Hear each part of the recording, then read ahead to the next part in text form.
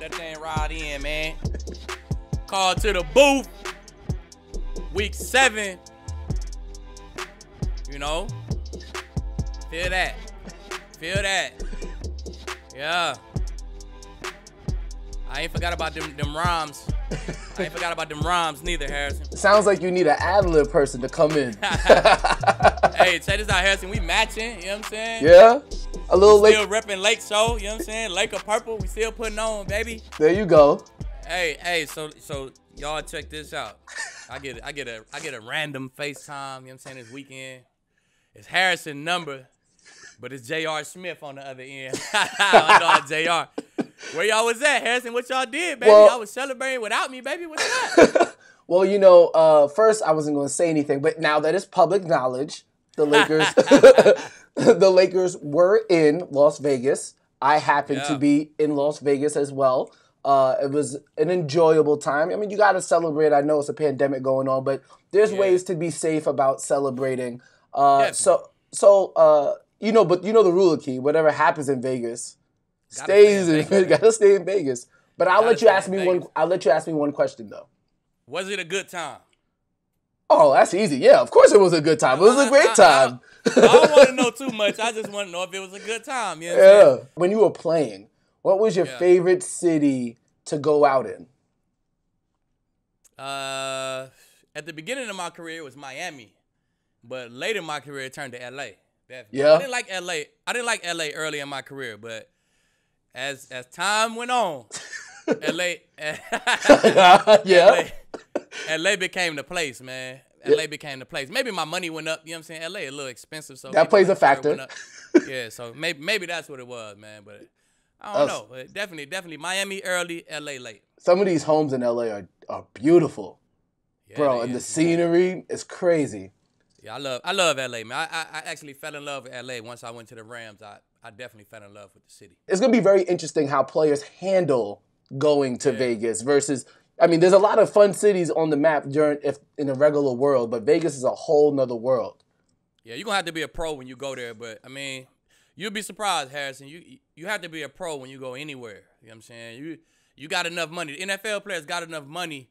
They can get in trouble anywhere. You know what I'm saying? So, they pros, man. You just have to be a little extra careful in Vegas. Indeed. The stadium is beautiful. But let's actually get to some real football real quick. Let's get to the power rankings before we speak with Coach Wade Phillips. Number 1 stays the same. Seattle at number 1. Kansas City moves up to number 2. Tennessee moves up from 4 to 3. Last week, we had to wait for that Tuesday night game. No Tuesday night games this time around. They're at 3. Pittsburgh up to number 4. Baltimore at number 5. Interesting from this in top 5 equation. Green Bay all the way up out of there. And Tampa Bay, despite beating them, doesn't get into the top 5. Explain your decision, please. That's probably my number 6 and my 7 team right there. I'll probably go Tampa Bay. Tampa Bay at 6. You know, I got the Bears in there, 6, 7, 8. They still top 10, man. They right outside the top 5. The Bucks and who else we said? Bucks, Green Bay. And the Packers. And the Packers. The Bucks and the Packers. They right outside the top 5. They not far. But Seattle looking like the best team in the league to me right now. And they had a bye week, man. You can't get penalized for a bye week. Stay at number 1. The Chiefs had a big win against Buffalo, man. That's a worthy opponent, man. You beat one of them worthy opponents. It hold a little bit more weight than beating like Houston or somebody, you know what I'm saying, in my opinion. You know what I'm saying? So you beat one of those guys. That's how they jumped up. Tennessee, Baltimore Tennessee, Pittsburgh still undefeated. So those guys move up a slot. And then Baltimore, I think they're going to really get the rolling. Baltimore going to get the rolling, man. They got that Chiefs game out the way.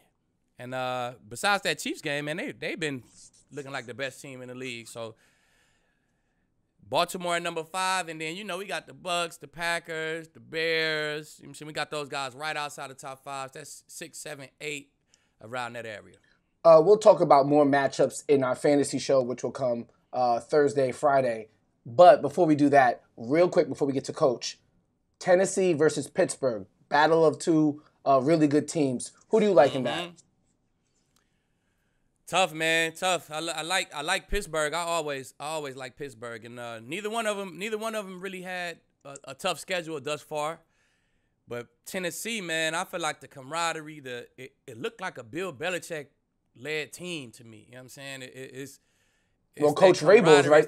Man, it's that Vrabel. It's that it looked like a Bill Belichick, like a Patriots type of team, man. Just the attention to detail, man. How many guys you see, you don't really know their name, but they in there making plays.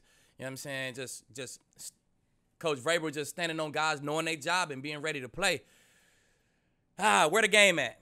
Let's go ahead and give that a double check here. Tennessee, there you go. In Tennessee, games like this, when it's hard like this, I ride with the home team, man. I'm going Tennessee.